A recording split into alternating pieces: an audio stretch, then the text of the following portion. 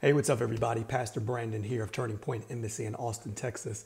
I just wanted to come on here real quick and address a certain particular video that Minister Allen Parr has put out there. Now, if you're watching this, of course, I want you to subscribe and share as you come on live or as you come on and watch this video. But let me set this as my disclaimer. I am not here to try and clout chase. This is not about trying to bash or strive against another religious leader or pastoral leader. I think that Allen Parr is particularly a phenomenal teacher, a great teacher, but there are some things that just are hit and miss with me.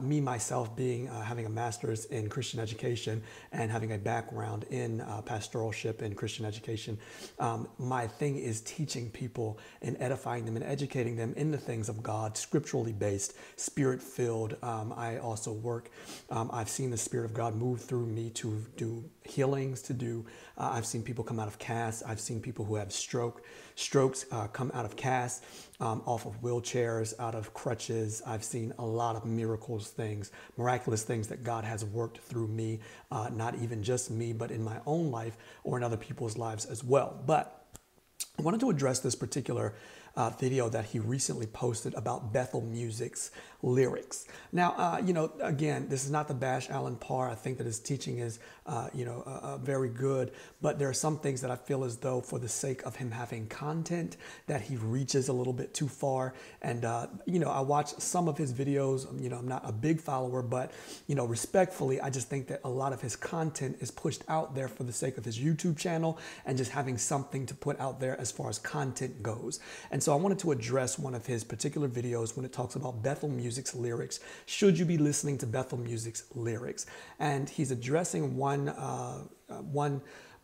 music or song that Bethel has put out called Champion. And really, he's addressing one particular stint of lyric or verse about it. And I wanted to give my take on that to help somebody who may not be as edified or educated in the things of God, to help you understand what I believe he was trying to convey. At least this is what I'm hoping for the sake of his teaching. But he's addressing Bethel's lyrics in the song Champion. One of the things that they state in the song is that when I lift my voice and shout, every wall comes crashing down. I have the authority, yes I do, Jesus has given me. When I open my mouth, miracles start breaking out. I have the authority Jesus has given me. Now, on his video, he'll pause and stop the video. You'll see here. It was authentic. It was heartfelt. It was literally everything that you would want a worship service to be. And as a worshiper, I was fully engaged in this worship experience. That is, until I heard this one song being sung during the worship service, and it literally just messed up the entire worship service for me. And to my surprise, I looked around whenever I heard these lyrics being sung in this worship song, and I looked around and I was shocked that I did not see more Christians stopping in their tracks like, wait, hold up, this song is unbiblical, it's not theologically accurate. But no, I saw a room full of people lifting their hands and praising God and continuing in the worship as if nothing had ever changed. Now, he pauses and stops the video to address these lyrics and then gives his sort of opinion about the lyrics being kind of what he calls God-centered or man-centered gospel. Now, one thing I can agree with on his particular video is that if we won't listen to theological inaccurate sermons, we should do the same when it comes to worship music. Now, that I can definitely agree with. I do believe that if you're not going to listen to somebody who's not theologically astute or savvy, they're not studied in the Word of God, then we should be able to apply that morality into our worship music. I do believe that our worship music is very, very vital and very critical when it comes to encountering God and encountering an atmosphere and feeling Jesus, as we say. But I do not agree with this man-centered gospel that he's labeling the song with, or that he's labeling the song to be associated with. Yeah, all right? It says this: when I lift my voice and shout, every wall comes crashing down. Whoa, whoa, whoa, whoa, whoa, hold on a second. What are we talking about? What are we talking about? Wait.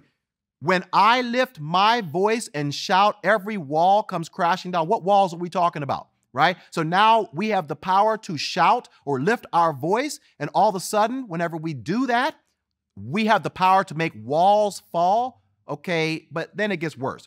It says, I have the authority Jesus has given me. Okay, I'm good with that. Christians, we do have a certain level of authority. I got that. Okay, I'm good with that. Now let's keep going. When I open my mouth, miracles start breaking out. Stop, stop, stop. When I heard these lyrics being sung in this particular conference, it says here, when I open my mouth, miracles start breaking out. You see, this is the problem with some of the music today. It is promoting a man-centered gospel. It is slowly trying to slide in there this little God's theology, this word faith theology that says that, you know what, because God created the world in 7 days and he created it using his words. And if we are created in the image of God, then therefore we also have the power to create things with our words. We're also able to speak things into existence. And so because God is able to open his mouth and he is able to perform miracles, then therefore we have the same authority because Jesus gave us the authority. And therefore, whenever I open my mouth, miracles can happen. When I heard these, now, I understand the idea, but I do disagree with the context that he's bringing from it, especially as it relates to this worship song in particular. Now, we are not ourselves God, right? In the sense that it is our power, and also in the sense that it is our own efforts that exude the power of God. We're not looking within ourselves as sort of this man-centered gospel or this what we call New Age-centered gospel where I can think a thing and it just happened. Now, I'm totally against the New Age prospect and the New Age theology and all of that stuff because it sort of sidebars and detracts and digresses against having a personal relationship with God. Now, I do stand firm on that. In order for anything godly to exact or exude into this earth, you do need to have that relationship with God. Jesus said in one of his scriptures in a parable, he said, many in those days will come to me and say, Lord, Lord, did we not prophesy in your name? Did we not cast out demons in your name? Did we do all of these things, these miraculous works in your name? And he says, get away from me, you wicked servants, for I never knew you. So I do believe that you have to have that particular relationship with God and a relationship with Christ, be filled with the Holy Spirit. And I'll get to that at the end of this message because he has a number of teachings on a believer not having the Holy Spirit or a believer not speaking in tongues and all of these other different aspects that he does not biblically relate to or say that they should have. Now, I'm a firm believer. I believe that every Christian should and has the power and the ability to have the Spirit of God within them. They can speak in tongues. They can cast out devils. They can. Now, there is a measure to which all of those can work, or there is a measure that Paul has written to us that says there is a measure according to the faith that you have to believe to do these certain works. There's also a plethora of scripture that Jesus says within himself that he gave power to the disciples to do those works. And even greater powers or works shall we do because he goes unto the Father. So all these things that we saw Jesus do, we have the power to do as well, according to the Spirit of God that works within us. Now, there's also a plethora of scripture that I'm going to give you to help you and solidify my claim on my opinion. But I wanted to state that as my basis and as the groundworks. I do, however, subscribe to the idea that believers aren't just believing for their salvation, but to some, and if not more than most, believers have the power of God within them. Not of their own accord, but of the Spirit of God that works within them. Okay, and I'm going to give you scripture for this. I know Allen Parr is a very big scriptural, biblically based scripture junkie. So am I. I believe in the power of the Bible, the power of the Word of God. It is the absolute thing that we need in order for us to live a good, more righteous life. So I do believe that the power of the Word of God is there. Now, Minister Parr's idea is that believers do not possess the power to do so or possess the power in their mouth to perform the miraculous. At least that's what I'm picking up on this video that he just put out. As he's piggybacking off of or picking apart the context of this particular song. When I heard these lyrics being sung in this particular conference, it says here, when I open my mouth, miracles start breaking out. You see, this is the problem with some of the music today.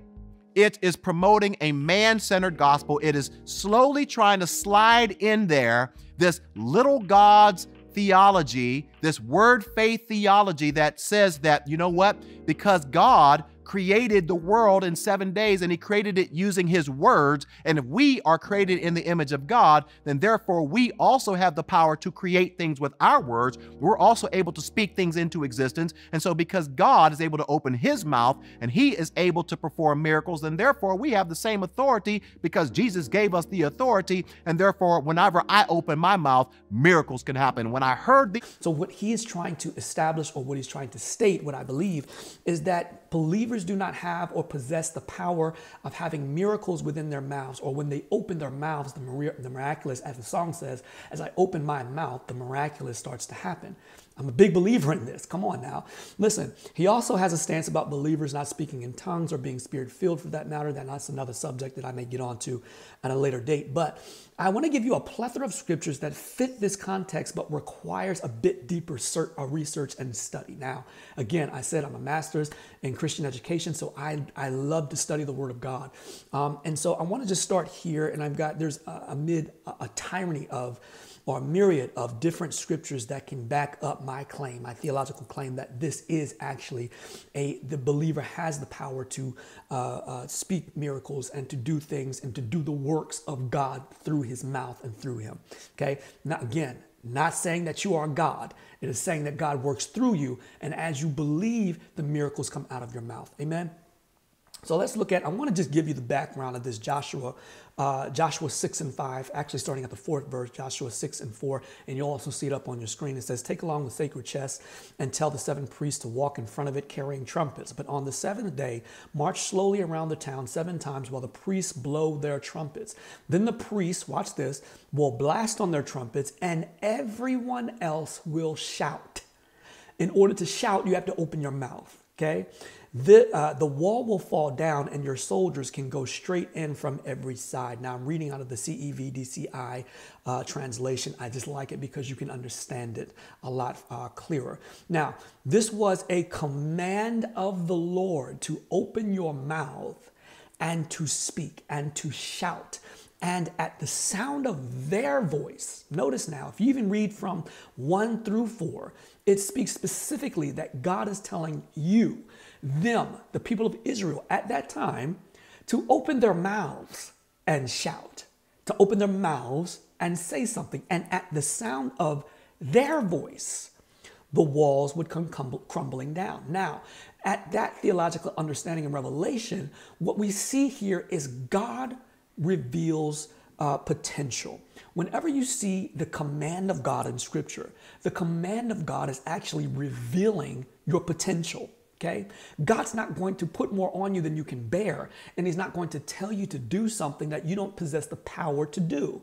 And listen, we look at it like this. Look at it like this. God is the resource, or God is the source. Excuse me. God is the source. We are the cause. Okay. God, watch this, even in the very beginning when he created Adam, it said that he had not caused the rain or the plants to bud because he did not have a man to till the ground. Well, what was the point of the man? The man was the cause of tilling the ground of what God had already planted. So without man, there was no miracle of bringing forth the foliage, the plants, the trees and everything. Man was a manager of that. So how is it that Allen Parr believes that we don't possess that power to exude the miraculous for God to do? Again, it's not about our own efforts. We know this in Zechariah 4:6. It's not by power, not by might, but by his Spirit, right? Now unto him who is able to do exceedingly abundantly above all that we ask or think, according to the Spirit that works within us. It is God in us. Let me give you another plethora of scripture. Look at Genesis 1:26. And of course, this is the beginning where he created man in the image and the likeness of God, right? Genesis 1:26, the image that we were created in as God, it speaks to who we are. We are spiritual beings living in a natural realm, but the likeness speaks to what we can do. Okay. Image speaks to who we are. Likeness speaks to what we can do. Now listen here in Deuteronomy 8:18. Now I know a lot of us love to shout this scripture, but let's look at this deductively, right? Deuteronomy 8:18 says, and you shall remember the Lord your God, for it is he who gives you power to get wealth. That word get in the Hebrew is the word asah, A-S-A-H. You can find that in Strong's lexicon and concordance, number 6213. I always like to be theologically accurate. I don't like to just throw a bunch of Hebrew words, Greek words at you without giving you where you can find this information. Strong's concordance 6213 is the word asah, which is the word here for get, which actually means to create. It means to force, and it means that God has given you the ability. Now, what's funny about this particular scripture is that it's the same word that's also used all throughout Genesis 1 when God was creating the world. Allen Parr dismisses or dejects this idea that man cannot create. Now I understand his theological stance, right? It is not us. We are not the new age. We are not the power. We are not the source of anything being created. We're simply the cause, okay? So we do have power. God has given us a power, an authority.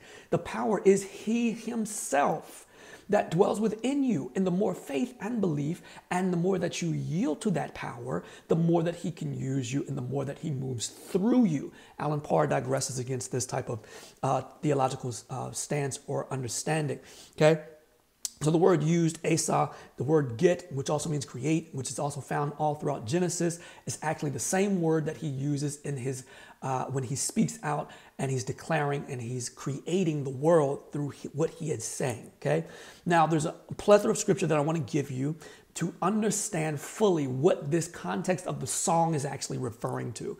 The song is referring to that we have the power. When I open my mouth, I'm believing that the Lord God who dwells on the inside of me works through me, and through the sound of my voice, I can command a thing. I can create a thing. I can do certain things. I have a certain power and authority over the supernatural world that will affect my natural world because I open my mouth to do the same thing that Jesus did. Here's scripture. Luke 10:19 says, I have given you, Jesus is talking to His disciples. Are we not disciples of God? Okay. Luke 10:19, I have given you the power to trample on snakes and scorpions and to defeat the power of your enemy, Satan. Nothing can harm you. There's a plethora of other scriptures that denote this. So if we are disciples of Christ, we can have that same power that is over the enemy. We can cast out a devil. Don't believe me? Look at the scripture. Now I want to set this also as my discourse as well. The idea is not in our efforts that we exude this power, but our belief that God works through us. I cannot state that enough. It's not turning our attention to us, as Allen Parr would say, but as the source, but to the source, recognizing that we are a cause or a vessel that God works through. That's what Luke 10:19 is referring to. And quite frankly, the basis and the synopsis of all the scripture that I'm going to give you is based on that synopsis, that we're looking towards God as the source, but we are the cause or the vessel that God works through. 1 John 4:4 also states this, that you are of God, little children, and have overcome them, talking about the power of the enemy, because he who is in you is greater than he who is in the world. So in other words, that God that dwells within you, Jesus Christ's power that works within you through His Spirit, which is still God, works within us greater than the powers of the works of the world that we see. Okay, that's 1 John 4:4. Let's look at John 14:12. It says, most assuredly, I say to you, he who believes in me, the works that I do, he will also do. Okay, and greater works than these he will do because I go to my Father. Now, what are those greater works? Well, I'm pretty sure in first century Christianity, Jesus wasn't thinking, well, of course He was thinking, but the disciples weren't thinking about social media. They weren't thinking about all the technological advancements that we have now to get the gospel around the world. You are watching this, I preached a word through social media streams, and it's reached all the way to Ghana. It's reached to Australia. It's reached to Canada. It's reached to various places around the world. They couldn't do that back then in Jesus's times or in first century Rome, first century Jerusalem. They couldn't have all of the advantages that we have here now today. Those are greater works, right? It's a work that allows us to continue on the gospel in a way that if we don't have the ability to land or put boots on the ground in the bush of Uganda or in the furthest regions of the world, we have technology that can reach around the world much greater and much faster and much further than we could do having a traveling expense. So watch this. And we also have Mark 16:17. It says, and these signs will follow those who believe. in my name. They will cast out demons. They will speak with new tongues. It goes on to say that they will drink any deadly poison, handle deadly snakes. Now, I'm not one who's going to pick up a deadly snake just for the sole sake of proving my faith, but it also says that we can lay hands on the sick and they will recover. These are powers. These are authorities. These are miraculous works that Christ has allowed us and endowed us to through his Spirit to be able to work out, to be able to do, to be able to exude into the realm of the earth. Okay? These are powers that Christ has given us. Listen, Mark 11, 22, 24. I'm a big scripture, just like Allen Parr says that there's no scriptural base for this Bethel music lyric. Mark 11, 22, 24 says, so Jesus answered and said to them, have faith in God. A lot of these scriptures are based on your belief in God, your faith in God, and the belief that you have the ability to do what God and Christ has already said that you can do. Okay? Watch this. For surely I say to you, whoever says to this mountain, be removed and be cast into the sea, and does not doubt in his heart, but once again, here's that word, believes that those things he says will be done, he will have whatever he says. You have to say something. You have to move your mouth or open your mouth, just like Bethel music lyrics just says, that I have the power in my mouth to move things or to see the miraculous. Therefore, I say to you, whatever things you ask when you pray, believe that you receive them and you will have them. Now, let me set this also as a disclaimer. God is not up in heaven writing blank checks to do the miraculous, okay? It's according to his will. It's according to his will and his desire to see his will done here on earth. He's not just writing blank checks that whatever you pray for is just going to happen, right? There are certain things that God is like, listen, I see the blessing in that. I see that if you do this or if this miracle breaks through, how it's going to help other people. But there are certain things that he's going to hold off on because, listen, I don't want my name attached to you playing the lottery. I don't want my name attached to you doing all these different things that don't necessarily promote me. They just promote your own desires, okay? So you have to be very wise and use wisdom and have your critical thinking and deductively reason the revelation that God is giving you through his scriptures, okay? Another scripture for you, Mr. Allen Parr, Matthew 10:1. It says, and when he had called his 12 disciples to him, he gave them power over unclean spirits to cast them out and to heal all kinds of sickness and all kinds of diseases. Now, why would he waste time giving power if you weren't going to walk in that power to do the same acts and things that Christ has done? There's no point in having power. There's no point in doing the miraculous or moving forward in the miracles of God and exuding the miracles of God if you're not going to repeat the same things that Jesus did while he was here on earth. He wants you to promote and continue to exude the power that he was walking in when he was here on earth by his Spirit that dwells within you. Okay? Now, Bethel lyrics is trying to exude that same power and trying to give us to or get us to a place of worship where we can believe that. Now, I'm all about, I get his stance and your idea about, being emotionalized and moved to what I call euphoric inactivity, where you're emotionalized in church, but you do nothing outside of those four walls, or you're just emotionalized to the point where you feel it, but the moment you don't feel it, God's not working. But the reality is you need those emotions. Emotions do play a very intricate part in your belief. You don't move on what you don't believe. Right? Okay. So emotions are there to help influence the belief that you have. If you don't feel it, then how can you exude it? Okay. So you need emotions. Okay. Listen, look at Philippians 2:12 and 13 says, therefore, my beloved, as you have always obeyed, not as in my presence only, but now much more in my absence, work out your own salvation with fear and trembling. For it is God who works in you both to will and to do his good pleasure. Now, this statement implies a need to live out, which means to practice, to demonstrate, and to exhibit the salvation which believers have in Christ. That includes the miraculous works of God, speaking out a thing and watching something manifest or watching something come to fruition because you're speaking out the word of God, because you have the word of God in you. Therefore, you are watching and you are seeing the miraculous come as you're speaking out the things of the will of God because you're the cause of it happening. He wants to work through you. Paul is writing here to the people of Philippi because he wants them to work out their own salvation. In other words, I want you to exhibit. I want you to exude. I want you to do the things that you saw Christ doing. Continue to demonstrate that so that other believers, or non-believers for that matter, will be more prone to coming into the salvation and glory of God because they see the miracles that are working. Okay, so watch this. I'm going to close with this. James 1:17, it says, every good gift and every perfect gift is from above and comes down from the Father of lights, with whom there is no variation or shadow of turning. So in other words, what James is trying to help us understand is that if there are good gifts, that gift being whether it's speaking in tongues, whether it's walking in miracles, whether it's raising the dead, whether it's speaking out a thing, whether it's all of these different powers and authorities that Christ has given you the power and authority to walk in. My question to you is, if it's a good and perfect gift, why wouldn't you want it? If it's to exude and bring glory to God, why wouldn't you want it? Now, I do set this as my disclaimer as well. We don't use these gifts for our own glorifications or to walk around in egotistical mindsets where we believe it's me, oh Lord. Listen, it is the power of God that works within you.